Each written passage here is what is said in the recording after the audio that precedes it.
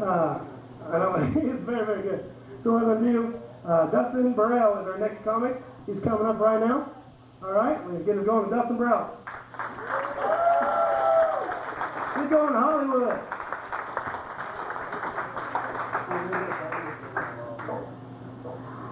The energy has dropped a little bit. It feels like I just walked into my next court date for a DUI or something like that. It was up there, man. It was rising. It was going to the goddamn top, and all of a sudden...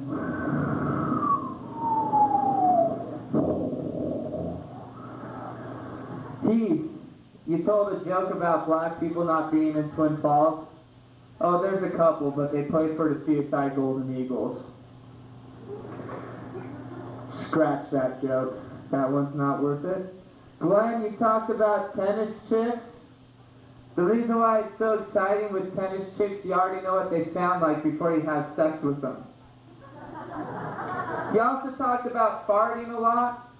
If you're still going to school, Glenn, I'll give you a tip. If you ever fart during a test and it's really loud, turn around to the cheerleader and give her $5 and say, hey, I didn't know it meant that much to you on that bet.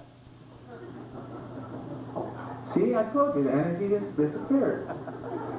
Where's my beer drinkers? Give me a holler out. Where's my beer drinkers? Where's my pothead? Come on. Where's my Mormons? Where's my paraplegics?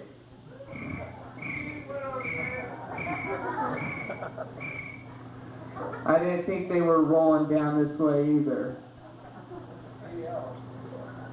So a couple jokes that I saw on the way here. I went into a gas station. I saw this little donation jar sitting there for diabetes. And there's this big pile of stuff in front of this kid. And I didn't see what it was. I guess it was syringe needles. And they were talking about how many times they have to poke themselves. But before I realized it was syringe needles, I thought it was a big fucking pile of candy. And I was like, how cold is that? We're donating to diabetes, but he's got a big pile of candy in front of him that he can't eat.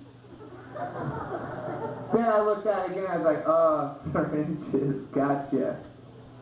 We were driving down here and we saw a guy that was driving a U-Haul, and it says, any vehicle can pull this trailer for U-Haul.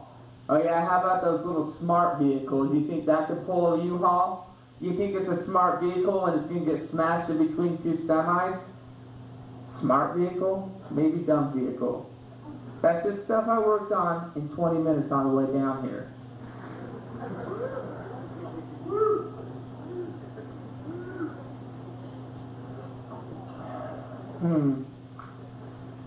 Yeah, I'm having a fun time too. Let me give you 10 reasons why Brett Favre will not retire in 2010. We got football fans out here. We got Brett Favre fans. Do we have Detroit Lions fans? I'm so sorry if you're a Detroit Lions fan, because Brett Favre has been kicking your ass for 20 years. Number one reason Brett Favre will not retire. Now that Kurt Warner has retired, Brett Favre knows that he's the #1 running quarterback candidate to sign a commercial contract for Just for Men hair dye. Once it was brown, now it's gray.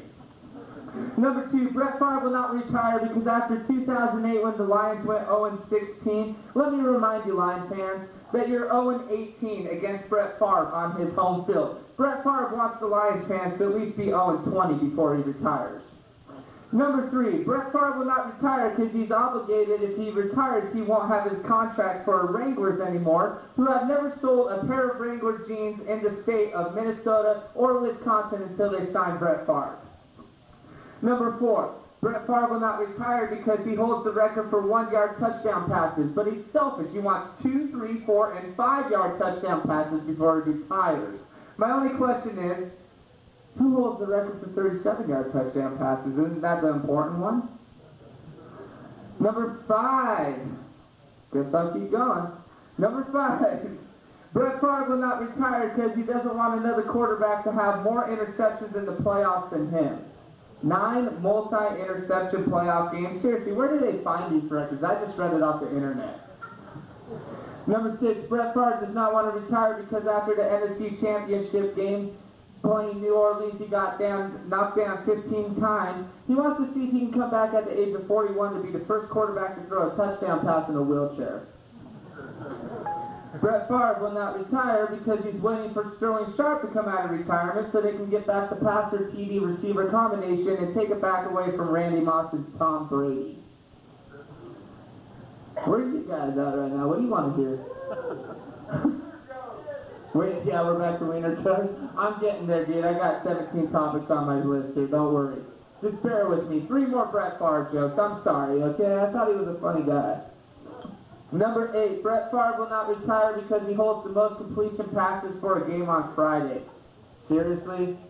He gets a record for the most completions on a game on Friday. How many quarterbacks have played a game on Friday? Do you think Brett Favre's waiting for Tuesday Night Football to start so he can add another record to his Hall of Fame resume? Number 9, Brett Favre will not retire because he's jealous of Vinny Testaverde being the oldest quarterback to start an NFL game at the age of 45. Brett Favre's 40. Sorry, Lions fans. I guess you'll be 0-24 when you play Brett at home until he retires. Last but not least, Brett Favre will not retire because he wants to break Cal Ripken Jr.'s record of 2,632 consecutive games. He's at 286. Now, if he really tries to do this, Brett Favre will make the Lions 0-185 against Brett Favre at home field, and he'll be 201 years old by the time he accomplishes that record. Golfers? Anyone? We got one. Tiger Woods. He's a cheetah. Oh God, I laughed my ass off when that got sent to me on the internet. Really? He's a cheetah? He's not a lion? So, I'm watching, anybody have DirecTV? Are we all that broke? Can't afford cable, I can't afford DirecTV. I'm watching them on the antenna bunny ears right now.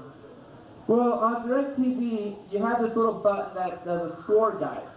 This is how important Tiger Woods is to the sport of golf. We have the section of baseball scores, basketball scores, hockey scores, tennis scores, and then we have the PGA Masters, and then Tiger Woods has his own section for what you can read about him. It's like he's the talk show dominator of Oprah Winfrey for golf. And I thought it was funny, like, I think it makes so much sense that Tiger Woods is golfing right now because there's been so many times where my married friends would call me and say, I gotta go golf right now, dude. I'm like, there's clouds everywhere, there's overcast everywhere, why do you want to golf so bad? We get down to the golf course and I ask him, why do you want to golf so bad? He's all, I just had to get away from my wife. I think that's exactly what Tiger Woods is trying to do right now. My last job that I worked before I went to comedy full-time was DirecTV, ironically. And I got fired because you're supposed to pass both computer assessment tests on the on-the-job training with 80% or above. I got an 88% on the first test and a 78% on the second one. So I got fired over 2%. And I told my boss as he was taking me down to HR and making me give my badge away, ripping it off like it hurt my feelings, you know.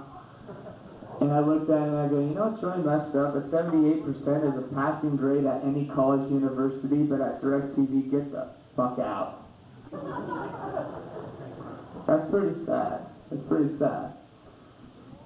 I also thought it was funny because when you go on-the-job training, they always want you to introduce yourself. And the way you had to introduce yourself is say your name, your favorite smell, and your favorite movie. What I said is, my name's Dustan Birrell, I like the smell of pine, and my favorite movie is Dumb and Dumber.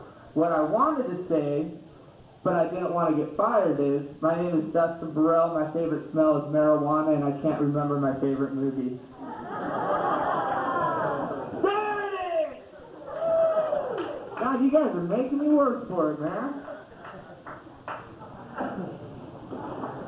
I'll never regret losing that job because my first phone call when I got off on-the-job training, I had to talk to a guy from India. Do we really have to stereotype people? I mean, the Indian people are the masters of call centers. They know exactly what the hell they're doing. He calls me, and he's having problems with his DirecTV screen. It's not showing up right, and this is my first day. I didn't know what the hell I was doing because I was busy writing comedy jokes during training. And he asked me, he's Dustan, listen to my problem right now. You're not troubleshooting the trouble problem that I'm having. If you would just go to your technical screen and go into the problem that I'm having with channel 736, you would have this uploaded right now. I'm like, well, maybe you should work here. I'm like, you obviously know what the hell you're doing more than I do. Maybe you should come down and get an application. I am the head CEO of AIG. I'm like, so you're the problem why everybody's broke right now? Moving along. We've gotten a DUI lately because I guarantee you cops are cracking down a lot harder than they used to. Nobody wants to raise their hand, nobody wants to get picked on. It's obvious that I hang out with a lot of alcoholics and drunks when I needed somebody to transport one of my vehicles from Boise to Nampa, and I needed an extra driver, and I talked to 10 people that day, and 7 out of 10 people had a DUI. They couldn't drive one of my vehicles.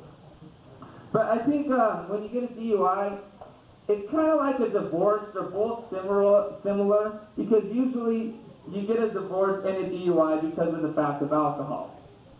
I had a friend who's all, yeah, I got a divorce due to alcohol and I got a DUI due to alcohol. Makes sense. I asked him, I go, well, when you got the DUI and the divorce, which one was harder to get over? He's all, well, when I got the DUI didn't call me a big fat loser for puking on the front porch. So I think the DUI was easier to get over than the divorce because the DUI didn't talk to me while it happened. I almost got a DUI one time up in Boise. I've had my share of it. I had a DUI at the age of 17 and a DUI for marijuana at the age of 19. Only in Kimberly, Idaho, where you get a DUI for marijuana. I couldn't believe when I actually found somebody else that got one that I did.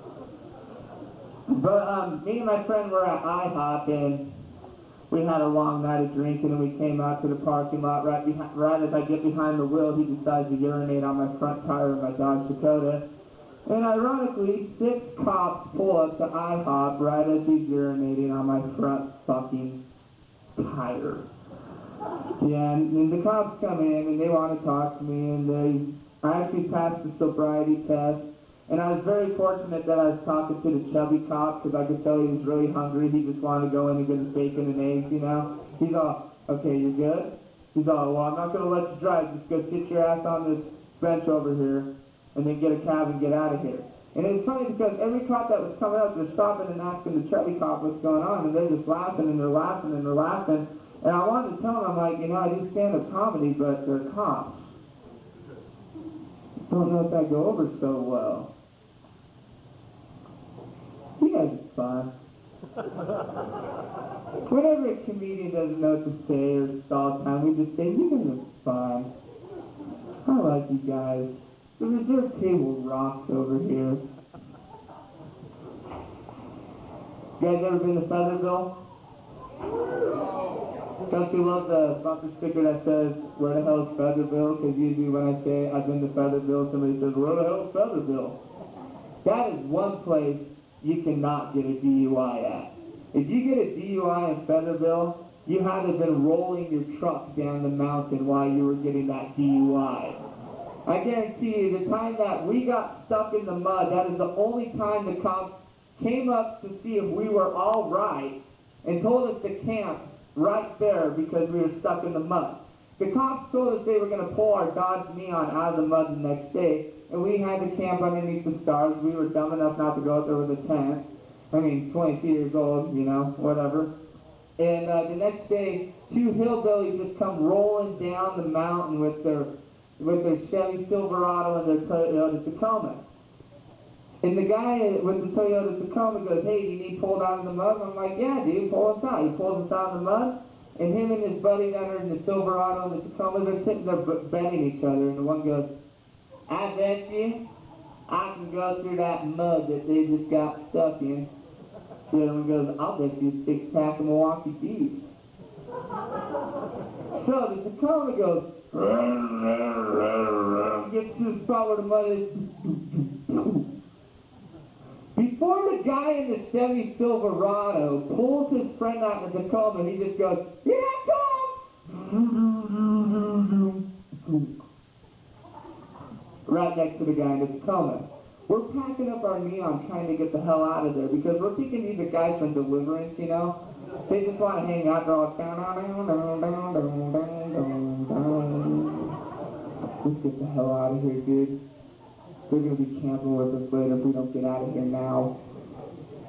So, they look back at us after they got both of their trucks stuck in the mud, and we're in a Dodge Neon. I'm like, what do you want me to do? I go, I can't pull it out. And they're like, well, we'll call our other friend that lives 20 miles away. He'll come here, get his chain, and pull us out. I go, well, when you do, hit us up and try to find us. The sad thing was, is they did find us later. And they got us so drunk. Me and my buddy got so drunk, we woke up the next day with 4 people in our tent that we did not know. 3 people were cooking us breakfast, calling us Dustan and Tony like they were in our family. And I guarantee you, I was trying to be nice, and I finally looked at him and I go, I did not mean to be rude, but who the fuck are you people? Well, you told us to come over to the campsite last night because you thought we were cool because we pulled you out of the mud. Now we call you by your name on a sober day and you don't like us. I go, the scary thing was is when me and Tony were fishing in the river raft, every time a jet ski would go by, hey, Dustin, hey, Tony. Who's that? I'm like, I'm going to start putting a freaking tarp around me so I can fish in peace and quiet like it's supposed to be, you know? I'll take 2 bottles of water and a Bud Light, please. Anyone? Anyone? I would love Bud Light on my tab and a water bottle, please. I got 2 hours left up here on stage, and I'm getting a little caught now, so, you know. Not really, guys. I'm not going to put you through that shit, seriously. Let me tell you the story about how I got cut off from alcohol over a comment I put on Facebook. I play darts up in Boise every Monday night, and I've been playing darts in this bar for about 7 years, and I thought that me and the bartender had an accurate agreement that I do stand-up comedy and I have a sense of humor. One time I sent her a message and said, hey, I want my pitcher of beer and my shot ready at Monday night darts at 7 o'clock or else, ... Well, I really messed up because women don't understand sarcasm on text messaging. If you do not put a JK, LOL, or LMAO behind that goddamn sentence, you might as well not talk to them later. Because they're going to think that you are just belittling them and making fun of them in any way. She sent back a message on Facebook saying, well, if that's the way you're going to be, I'll just cut you off from alcohol. I messed up by not saying sorry. I said, are you really that cold-hearted of a bitch? No LOL, no JK, no LMAO behind it. My bad. Should I put a OMG or WTF behind it? Maybe that way she'd understand what I'm talking about? So when I sent that message back, she sent me a big blog of just saying, I hate you, I hate you, I hate you, I hate you, I hate you. I think that was like 20 times in a row before she got to the point of cutting me off from alcohol over Facebook. When I went back to the bar to try to apologize to her and say, do you really think I think that way of you? She's like, you know what, Dustin? Not even my husband has called me a bitch before. I go, well, yeah, obviously, because you cut him off from alcohol. Or you cut him off from sex. Or you cut him off from everything. But you know what? He married you, I didn't. You're my bartender. Give me my damn drink. She wouldn't do it. And from now on, I told her that she's been saving me at least $40 every Monday night from not drinking alcohol, and I go and tip everybody at the snack bar instead. Works for me. She's losing money. Last time I was down here, just a second. We got time. Please don't leave.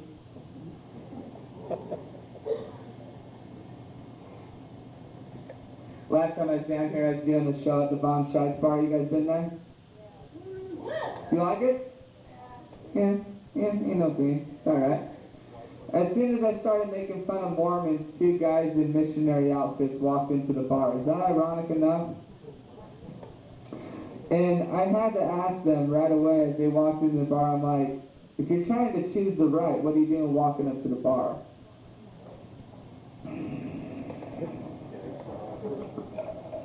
You guys are fun.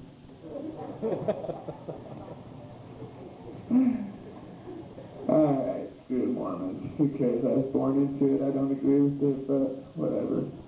If you ever flip a bicyclist off up in Boise, make sure he's not the size of Arnold Schwarzenegger, and make sure that he's not going to catch up with you at the next red light. That really sucks, man.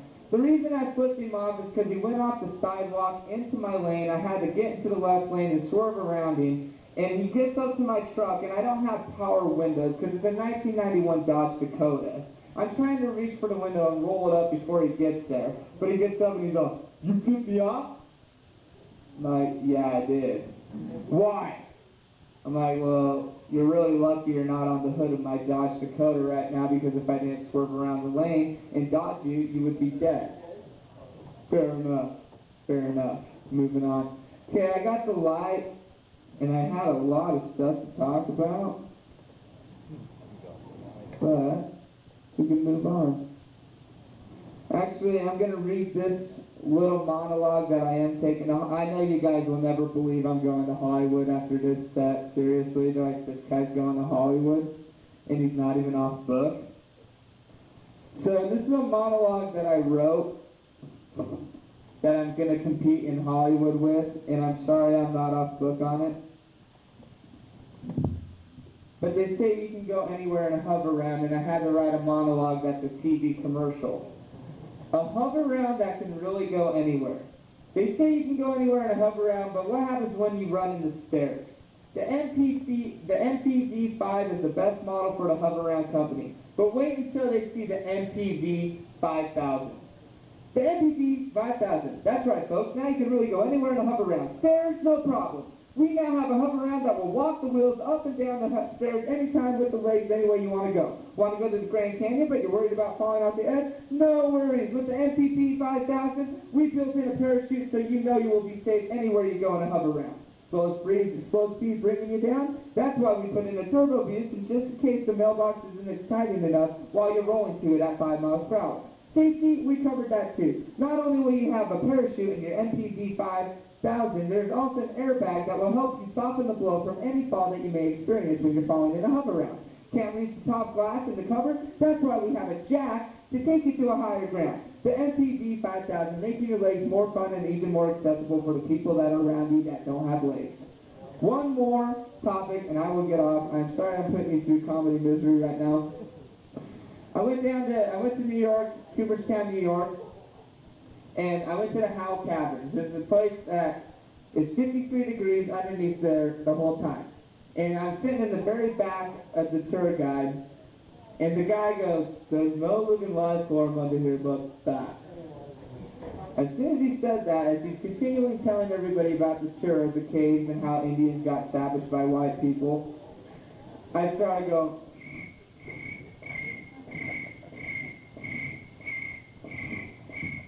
there's a couple in front of me from New Jersey, and they were getting really irritated, and the wife goes, "Honey, I hear fucking crickets." And the guy goes, "Yeah, I hear him too, babe. It's really bullshit when he tells me there's nothing but bats underneath here, and then I hear crickets going through the damn cave. I paid good cold hard cash to pay for this place, and they're telling me that there's more than bats underneath here?" He actually pushed 20 people out of the way to get up to the tour guide to talk about how upset he was that he got lied to. He's like, "Hey buddy, I thought you told me that there was only bats underneath here, and I'm hearing chuck, chuck, chuck everywhere." And the tour guide was like, "Crickets, huh? Okay." So I move into the very center of the crowd, get a little closer to the tour guide, and he's all, "Over here is glamamite, over here is crystalmite."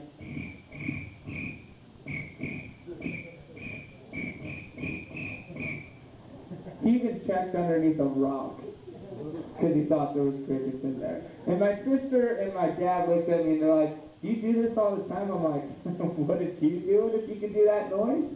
I'm like, can you imagine how much fun I have with that shit?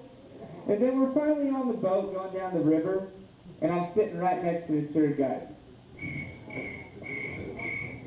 Then he drops an F-bomb. No way!